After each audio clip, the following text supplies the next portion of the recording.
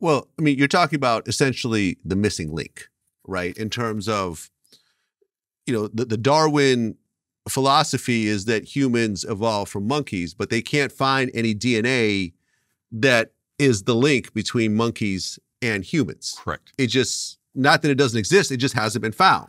We've been constantly, you constantly hear stories of, oh, we just found this one ancient human here, we found this ancient monkey here, but yet they can't link the DNA from a monkey to a human to show that it actually evolved from one to another. So people aren't really sure. People aren't really sure where humans came from completely, to be honest. I can speculate, but I don't have the proof. I suspect there has been some interface between early hominids and life forms that are more advanced from other star systems that could have resulted in us.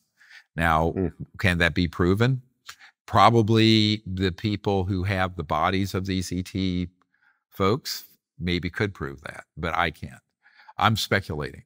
So now the other big question becomes, there was a group of computer scientists a few years ago that calculated that the genetic, let's call it the genome of the whole planet, all the genetic material in life, for it to be here would take about 4.5 billion years under normal mutation Darwinian selection. But there's only been life on Earth for 700 million years. So how did that accelerated diversity and biodiversity happen on this planet? Because it doesn't fit any of the mathematical and scientific models for natural selection, natural mutations, et cetera. And so, they brought this up only as a big question without an answer.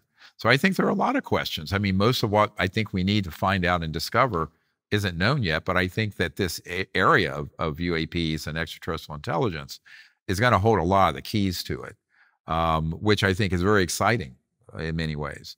But, those issues I think are secondary to the problems with governance, the misuse of these technologies by an unchecked power, up to and including weapons of mass destruction and all kinds of trouble being created around the world.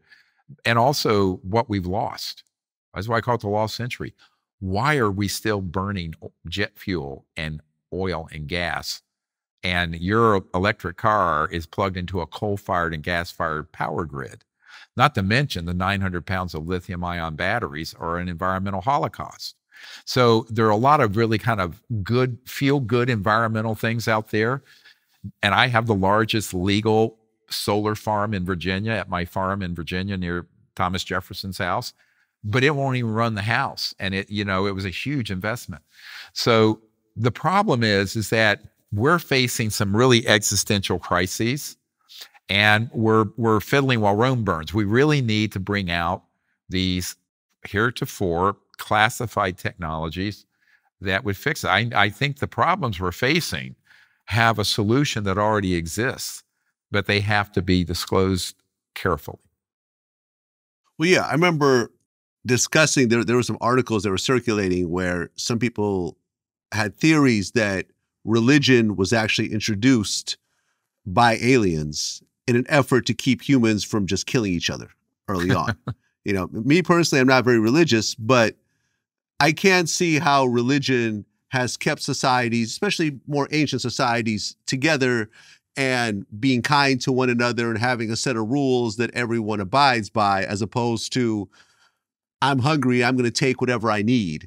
I don't like this person, I'm going to kill whoever I want to kill. There is some sort of basis of it, and people are saying that this was something that, there's always the theories that aliens have come in during key parts of human history to try to sway humans from destroying each other. Do you have any sort of thoughts on this, or have you heard anything substantial behind these types of theories? Yeah, I don't know that the origins are of extraterrestrial, basis for religions. I think that there have been a number of things in ancient times that you could easily mistake as supernatural that was extraterrestrial. Now, and let me explain why. If you were to go back 200 years and show Thomas Jefferson your cell phone or an iWatch or whatever, it would look like magic. And if you were in Massachusetts and Salem, you'd be burned at the stake as a witch. So, one civilization's everyday technology is a less developed civilization's magic.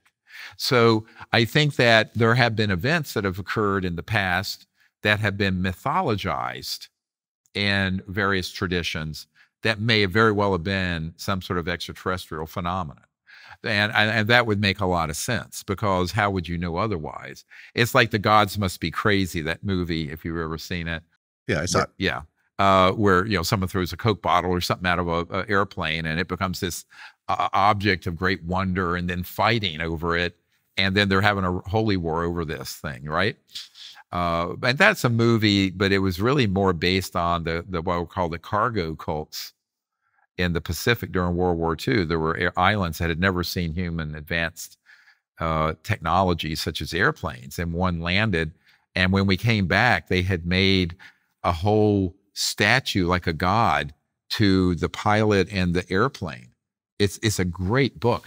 And it shows how humans can take something they don't really understand and turn it into an object of religious reverence, right? And I'm not saying that all religion is based on that at all. I'm just saying that there certainly has been some crossover of people having experiences with extraterrestrial intelligence, because the experiences my group have had with these civilizations, boy, it'd be very easy to confuse that with something from another, an angelic realm or something like that, if you didn't know what the distinctions were. By the way, people bring up things like Bigfoot and what have you. One last category of strangeness I haven't discussed that's also gets thrown in here in the blender of confusion, the great scrambled huevos of our brains, is the things like that are actually interdimensional. So there are phenomena that are emerging from other dimensions that occasionally interface with this dimension of 3D space-time, and people will call them alien, but they're not. So this is a little more of a nuance, but since you brought it up earlier, I thought I'd provide that point of clarification. A lot of people will see something like that, and there is evidence for like Stranger Things, right? And those can be from another dimension, but they're not extraterrestrial. An extraterrestrial biological entity is from another star system and planet. But here's where you get the crossover confusion. To go from point A to B, they are dropping out of linear space-time and traversing other dimensions. So some of the phenomenon that's extraterrestrial looks very, very close to something from another dimension. Almost like poltergeist or what have you.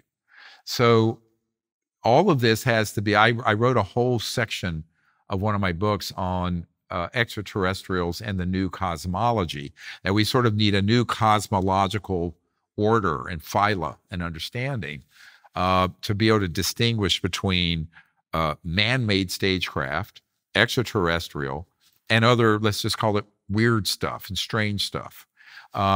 But what we live in a time where people don't want to exert the intellectual discipline to do that nuancing, and they just lump everything together.